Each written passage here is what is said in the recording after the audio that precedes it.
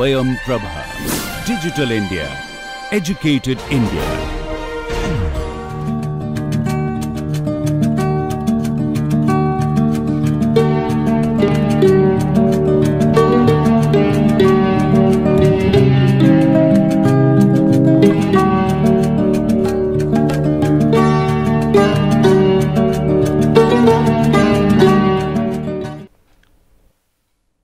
So, we are in the last lecture of this particular module on glass and ceramics, and here we are little different from the earlier discussions where we had started with glass. So, why have I bunched it here as ceramics as under this particular section?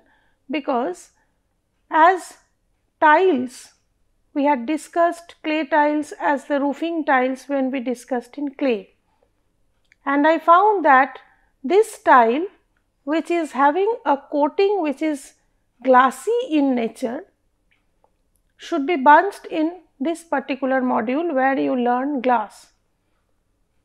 And the other difference between the other materials which you have studied and this material is that it is a finishing material.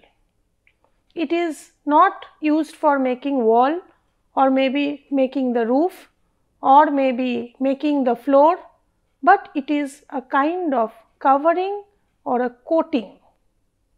So, it is a layer which will bring in aesthetics and obviously with various other qualities which one needs in a space. So, let us try to see what are here in store in this particular lecture. Yes, obviously the introduction, and we have to know the manufacturing process, the ceramic tiles which are mostly seen placed on the floors and on the walls, and also the vitrified tiles which are actually gradually replacing our stones. We had elaborated on stones earlier. So, as I have told you, these basic materials, that is ceramic tile and vitrified tile, all are made from major constituent is clay and sand. So, it is nothing different than what brick was made of, and even glass, it is also made from sand, silica. So, here you see there are two basic points written, that ceramic tiles are entirely made of clay and sand is there. Vitrified tiles are made from clay, feldspar and quartz. So, this difference actually brings in a lot of difference in the two materials, and these are finished materials as I told. As you can see, these are very familiar pictures. I have brought in such familiar pictures to you. As you see, this is where wall tiles are used. The dado of the washroom is made of the urinals, it is made of wall tile. Whereas here you see a floor tile, this is placed on the floor. You can also see lot of patterns on tiles. Yes, they can also be made, and here maybe you can see a larger size. Here you can see it is a bit smaller size, but here it is very difficult to find out the line. These are made of vitrified tiles. So, what do you understand? Basically, these are smaller in size, and here you can see they are almost invisible and they are larger in size. So, if we look into history, we will see it is not a new item. During the Renaissance period, Italy had seen a lot of application of these, the buildings over there during the Renaissance.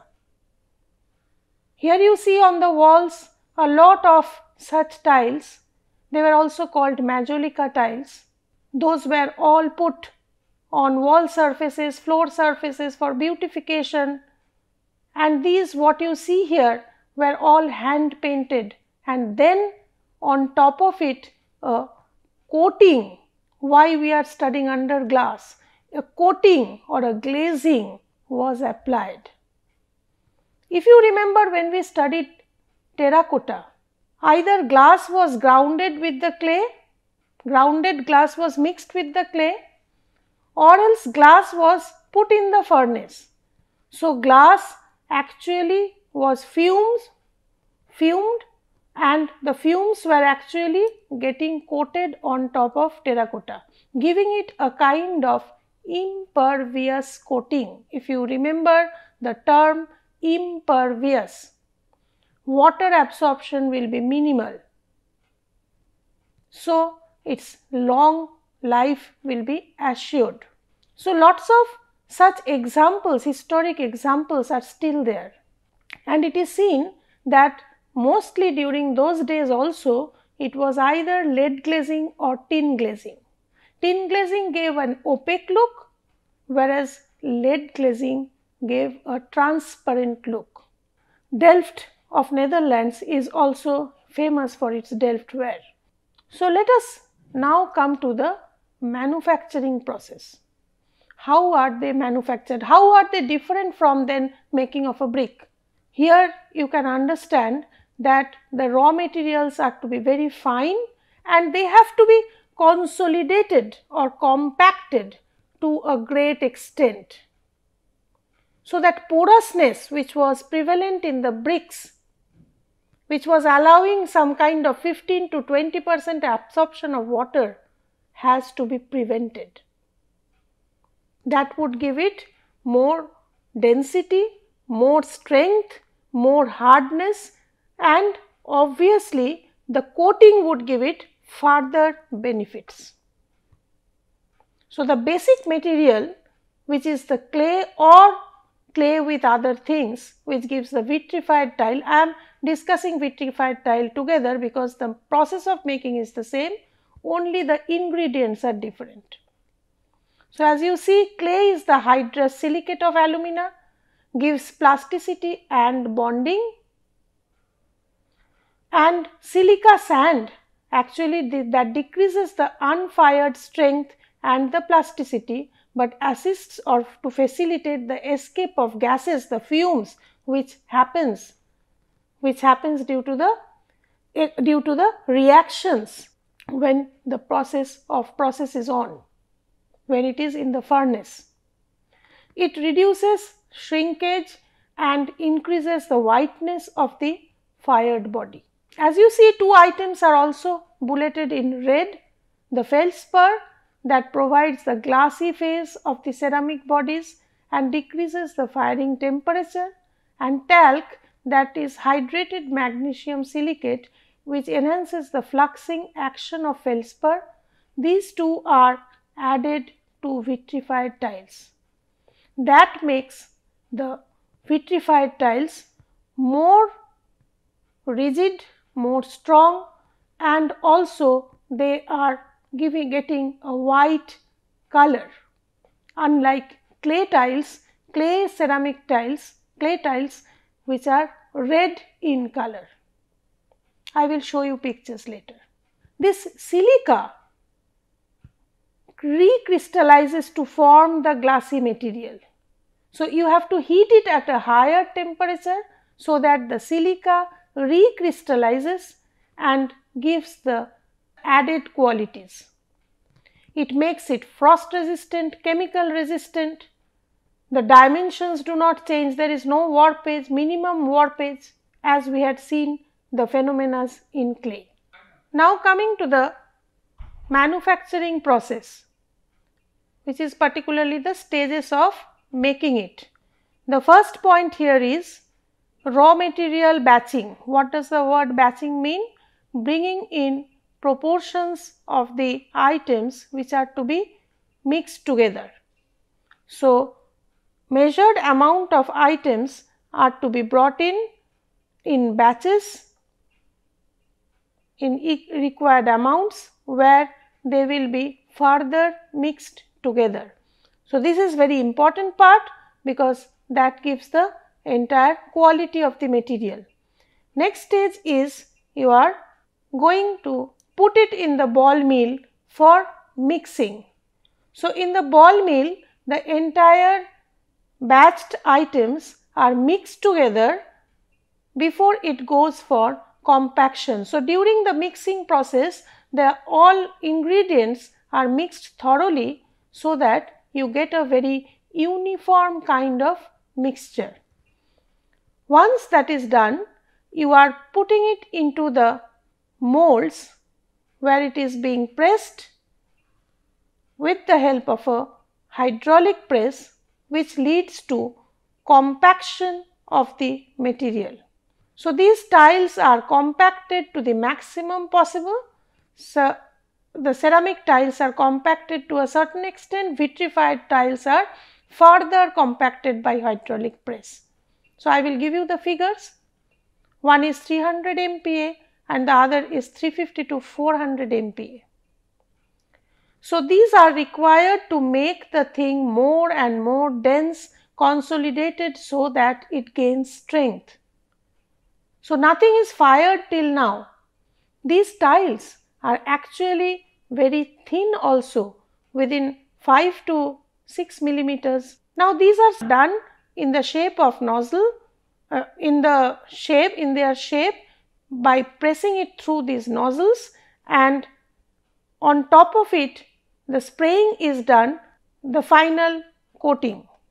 The entire thing is again put into the hydraulic press, and as I told you, the ceramic tiles get a pressure around 300 MPa, whereas the vitrified tiles get the pressure of 350 to 400 MPa, and the entire thing now goes for firing.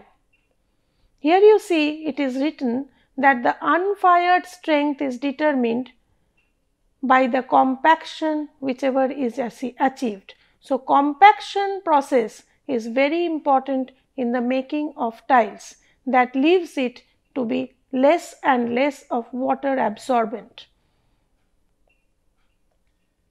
So, now is the firing process, where these items, these tiles, unfired tiles are put into the roller kiln where vitrification takes place, and this gives the dimensional stability and the vitreousness gradually in the firing process. The glaze, whichever was the top layer, fuses on the top surface of the clay body during the firing, and these tiles are called glazed ceramic tiles. If you do not put the glazing on top of it, that is when you are spraying, if you do not spray the glazing on top of it, it will remain unglazed. Yes, ceramic tiles are of two types, one is unglazed type, one is glazed type. Glaze, as you see it is written, it refers to the coat of enamel or liquid glass that is applied to almost all the ceramic tiles. Now again, glaze can be matte, glaze can be glossy in finish. So those are further details if you enter into the manufacturing process, but we are more interested in what are the types and how it is to be used, or what are the uses of this particular thing. Let us come to the ceramic glaze, which is the impervious layer or coating which is glass like, and this gives the specific functionality. This layer is fused, that is, it is becoming, you cannot separate it out, it has mixed with the main body of the clay tile, the compacted clay tile. So, this glazing will not come out. You can put color, as you remember the list of colors given in the glass, you get same kind of coloring on top of it, uniform one color. This also gives it the waterproofing of the item. So, this is going to give a single color glaze tile. Now, glaze has different functions. As I told you, glass was very non-reactive to chemicals, particularly acids. Here also these items develop such property. Other than that, they have antibacterial property, antifungal property, and that is why they are appropriate for hospitals, operation theatres. They are applicable for interiors where like pathological laboratory. Even the toilets, why the washrooms are having such tiles? Because if it would have been only a wall surface, it would have absorbed the different discharges from individuals using it. Whereas this glass like finish will just not allow the biological item to be absorbed inside. So you get these properties and you can abundantly use it for wherever you are trying to achieve these purposes.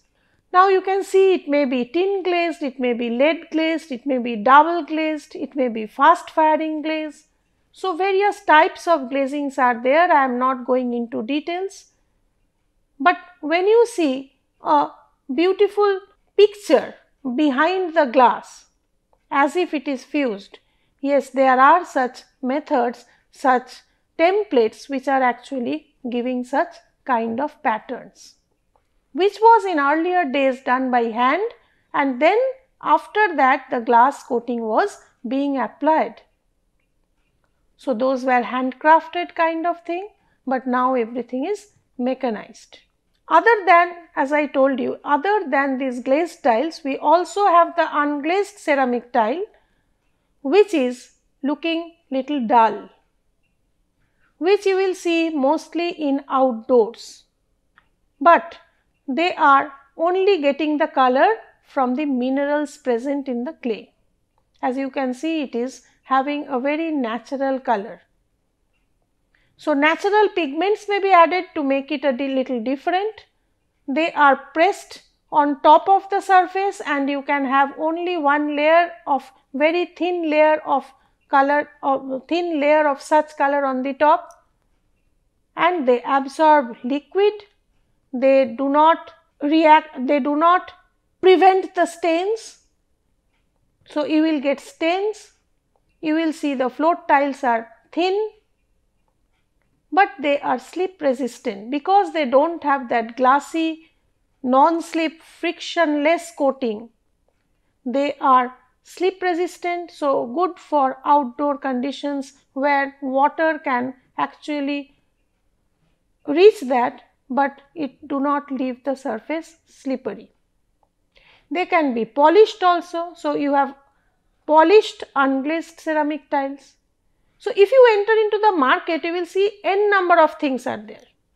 So how will you as an architect know what to use? It is the water absorption, where you are using, where is the place where you are recommending it. That is very important. So if you know where you are using it, whether that area is a dry area, then no need of thinking of water absorption. If it is a washroom, you have to think of water absorption. If lot of people are moving through it, you have to look into its strength. As you had seen in case of in the first picture, a set of urinals. On the wall it is there. No one is going to walk on it. So it is a wall tile. Their compaction may not be to the extent what is in the float tile. So all tiles are not made in the same way. Not all are facing the same kind of pressure. So you have to choose knowing all these points. So what is the basic difference between the vitrified tile and the glazed tile? Obviously the materials, first point. Then the vitrified tiles are always glossy, easy to clean, very slippery, whereas ceramic tiles you can have rough surface, you can have only top glazing. The vitrified tiles are stronger because of its composition and also the compactness. As I told you, the pressure applied is more, whereas the ceramic tiles may be little weaker. Fixing details, I will come to that. It is easier for vitrified tiles, maybe ceramic tiles are to be done little carefully, because always again for the purpose of water absorption. Vitrified tiles are resistant to scratches. they can be scratched. Obviously, ceramic tiles are not that much resistant, not all qualities, but yes, they can be scratched in some cases. Vitrified tiles have very low water absorption. You can see the value. Cost, vitrified tiles takes higher cost and promises higher life. Aesthetically, they are almost giving like marble or granite finish. You can have such kind of patterns on top even nowadays, but yes, it is little artificial. You can make out it is not a stone, whereas ceramic tiles you can have a natural look. The color gradually may go out of the ceramic tiles due to the ultraviolet rays, which will not happen in case of vitrified tiles, because the vitrification process, it has happened from within. In case of ceramic tiles, the coating is only on the top. Vitrified tiles are also available in larger sizes as compared to that of ceramic tiles. I will give you a list of sizes also later. Now, area of use and the condition of use of the tile is important. As I told you, wet or dry. Traffic condition, what kind of people will be using. Think of a busy airport or a railway station. You cannot allow people to sleep. At the same time, you have to give a rich look, airports particularly, and it has to be very sturdy. People will walk with their luggages. They will pull their luggages on top of it. So, it will face a lot of traffic. So, we have to be careful in picking up. Offices, it is a very regular phenomena happening in the office building. Exposure to the hygrothermic stresses, weather, sun, temperature change, prolonged contact with water, all these points you have to keep in mind while you are selecting. So, slip rating is there on the top of box, group C, group B, group A. So, you can understand by seeing the clubbing. Group C will be for the water areas. You see also the operation theatre is there. So, nothing will stick to it. Group B, it is sometimes getting wet. Group A, it is hardly getting wet. It is dry. Group C is all wet, next is sometimes wet, the last is mostly dry, occasionally wet. And again you will see another class, class 1 and class 2, which is giving the dynamic coefficient of friction when someone is walking, something is moving. One is less than 0.4, another is more than 0.4. So, one is class 1, one is class 2. So, there are various classifications, but you have to understand what is the purpose where you are recommending, and then only you can choose from the items in the market or recommend someone from the market. Here are some spaces and characteristics given to you all so that you can go through and find out like in which kind of environment you need which kind of tile. Say bathrooms, laboratories where chemicals are involved, you require stain and chemical resistant, obviously slip resistant. High amount of traffic such as hospitals, shopping centers, restaurants, meeting halls, you will see much hard, mechanical strength high, resistant to abrasion and slip has to be high. So, that kind of flooring will be desired. For public areas, you require heavy duty, maybe vitrified tiles. For busy areas, you require vitrified tiles, airports, railway stations, and also you see there is another bunch which is mild traffic, not many people visiting. Will you go for such expensive items? No. You will go for maybe class 2 tiles. Here you see again another list is there where it is based on strength, class 1 to class 5.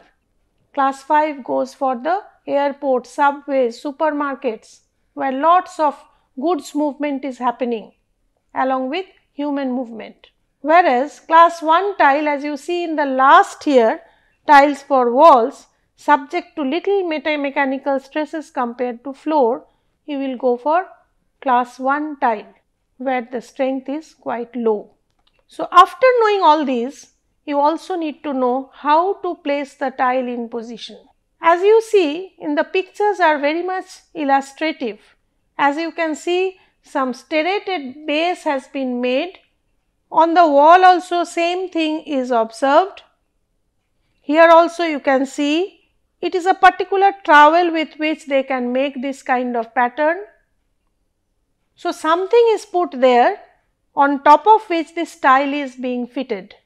Now, I have taken picture of tile from behind. What is behind the tile? At the back of the tile, this is a vitrified tile, and at the back of the tile, this is a ceramic tile. They are having a kind of checkered ribs which will actually get into these slurry which has been put here. So, when it is fixed on the ground, when it is fixed on the floor, no one can take it out easily. It should be in position. But when it is the case of the wall, you see, it may fall off. So, adherence here is more important. Adherence in this case of wall is more important, and adherence in this case of floor is not so important from the point of falling. So, here you see for floor tiles, the mortar or the base which is little 1:4, and sometimes some cement slurry is also directly used, whereas for wall it is cement is much more, which is 4:1, and at times chemical adhesives are being used to keep it in position, because if it falls it may hurt someone even. Another important point to note, see the color of this is white, color of this is red, which you can see at the back, at the cross section. Here if you observe, this tile is not red at the edge, it is a vitrified tile. Here it is the vitrified tile which is white, thoroughly it is white. Clay tile is red, I mean clay when burnt red, similar to brick. So, hope you understood the importance or the significance of fixing the tile. How to fill in the gaps? Eventually there will be much number of gaps created through which water can go and actually loosen the tile. So, you have to seal it with white cement. These items are actually spaced by means of spacers. 2 to 3 millimeter spaces are there, because to allow any kind of expansion, otherwise it will lead to crack. So, every item has its particular or typical workmanship. So, tile sizes, as I told you, in the market there are so many types of sizes, but what you take from this is the wall tiles are the smallest. You see 8 cross 8, it may be even 4 cross 8, it may be 8 cross 12, but not more than that, because there is a chance of falling. Whereas floor tiles, ceramic tiles in particular, usually found in 1 feet by 1 feet, that is 12 cross 12 inches, or maybe 18 cross 18, 16 cross 16 inches. But vitrified tiles are bigger, joints are less, it is minimum 2 feet by 2 feet, that is 24 inch by 24 inch, 600 cross 600 millimeter. Larger the tile, lesser the joints, but heavier they are. So, wall tiles are preferred to be smaller to avoid damage and falling off. So, we can conclude this module telling that tiles are a finish material unlike glass. When it has a glass-like coating, it is glazed. Vitrified tiles are all glazed tiles. Ceramic tiles are abundantly used due to their non-reactive glassy layer and they are cheap. But yes, vitrified tiles are replacing stones and they give a grand look. But yes, the slip resistance, the ease of movement are to be considered. Water, chemical actions, all these things are to be considered. The kind of traffic is to be considered before we finish this lecture. Before we finish this module, I would again request you to look at your surroundings. Find out actually where you can see all the items which were discussed. Yes, many of the types you will see in your day-to-day places where you are either using, going to institutes, going to at home itself, or even going to a temple or going to a shopping mall where you can enter a restaurant and find out what kind of glass is there. You can have a gymnasium or a swimming pool area. You can see the use of tiles there. So whenever you are moving to places, try to train your eyes to find out what kind of material is this and what is the space and whether it is actually fitting that space or not. And maybe that will make you a more successful person in this particular domain. Thank you.